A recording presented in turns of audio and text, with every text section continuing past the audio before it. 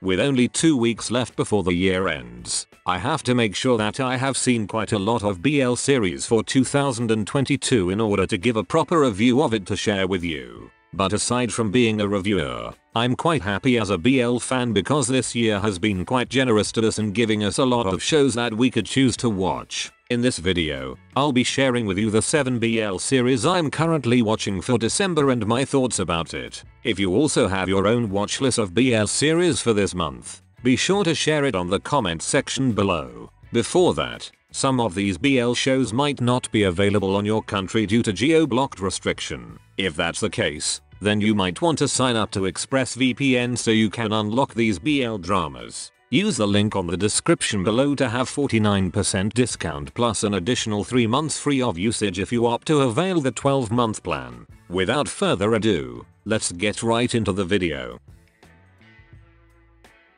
First on our list, Oh My Assistant. I have seen the first 4 episodes of this Korean BL and I'm actually confused whether I like this or not. I'm really having a hard time connecting with Moo Young and sometimes I get confused with the sudden change of his facial expression. On the other hand, Seon Ho makes me so much happy with his actions and thoughts whenever he's in front of Moo Young. Jun Seok also looks suspicious, although I have read from some comments before from manga readers that we should be wary of him in the next few episodes. Since the episodes are short, I would continue watching this until I finish it. Another thing, the kiss on episode 3 reminds me of some of the older BL shows where they use different angles, which I really don't like. I just hope that the remaining episodes would be better since the runtime is shorter than my patience.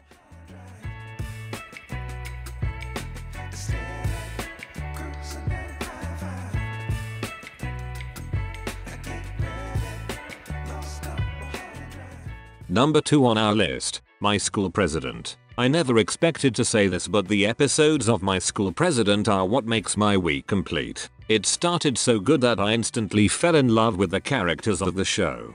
Gemini and Fourth gave a great impression to me on what should I expect from high school students. I really love the carefree attitude of Gun and the two-side of Tin whenever he's in front of Gun as a school president and whenever he's secretly helping him. Some school-based BL shows this year really made a mark to me, and although those series were not perfect, at least they have improved a lot from the previous years. For me, My School President is a gem.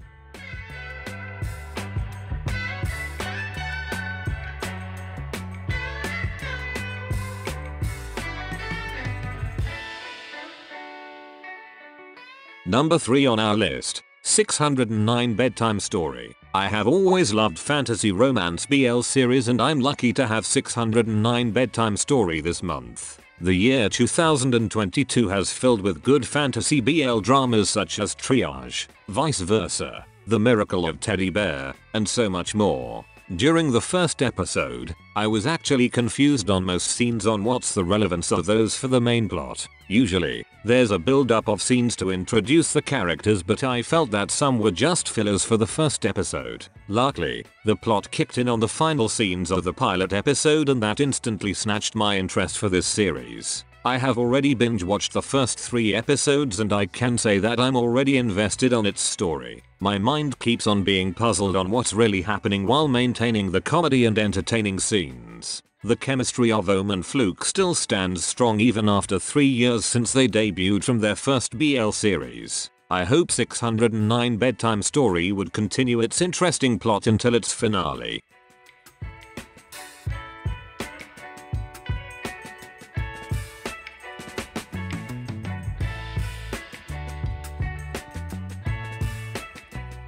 Number 4 on our list, Never Let Me Go. We have waited for over a year for this BL series to come out and finally, it's already here. The pilot episode gave us a sneak peek on what should we expect for the story of Palm and Noon. The episode 1 was great and although it felt short, the build up for the characters were already there. I love how they show the contrast between the Palm and Noon personalities and a hint of Noon's feelings for Palm. But since this BL includes action and crime scenes, I'm having doubts on the motives of every character and I know that most of them can't be trusted at this point. Anyway, Never Let Me Go showed the great chemistry of the main couple in this episode and I hope this would continue along with the plot in the succeeding episodes.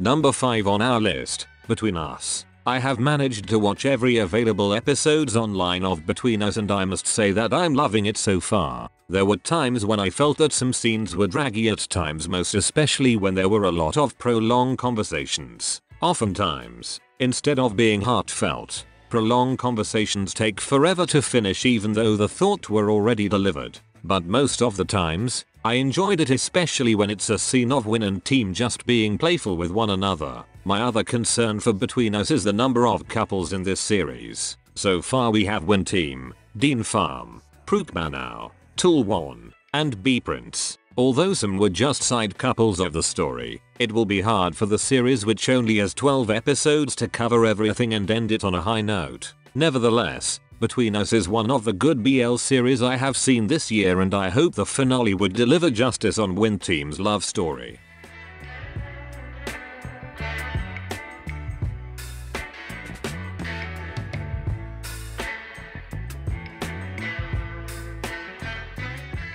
Number 6 on our list, Tussle with Love. If you are fond of drama and lacorn, then you will definitely enjoy Tussle with Love. To begin with, I have only seen the first 4 episodes of this series and I have got to say that I already fell in love with it. I really don't mind spending 75 minutes per episode of this drama because of its solid plot. Before anything else, this is more like of a family drama rather than a pure romance that most BL series do. When I first watched it, I almost dropped it thinking that the romance part would be between Tian and Yang since the two are half brothers. But thankfully, it was just my misunderstanding since Tian's partner was introduced in the second episode. I would definitely binge watch the remaining episodes of this once I have finally cleared my schedule because Tussle with Love is something worth my time. This drama definitely deserves a spot on my ranking for this year.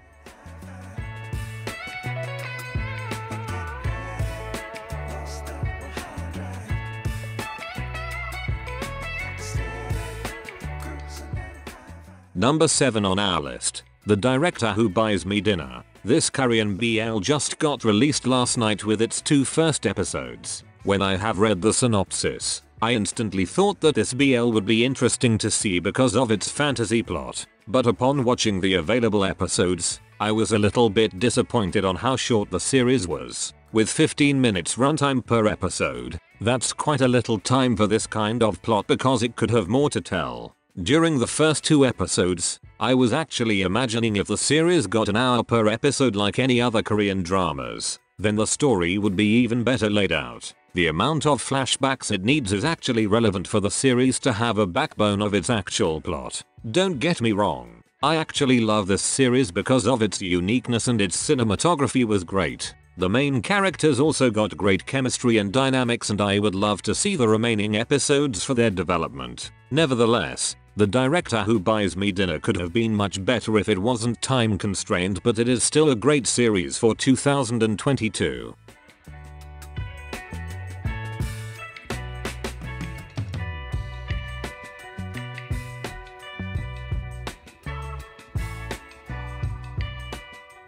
Aside from these 7 BL shows, I would definitely catch up to some of the BL dramas I have missed and failed to finish. What is your current watchlist of BL series for this December 2022? Thank you for watching. That's it and see you on the next one.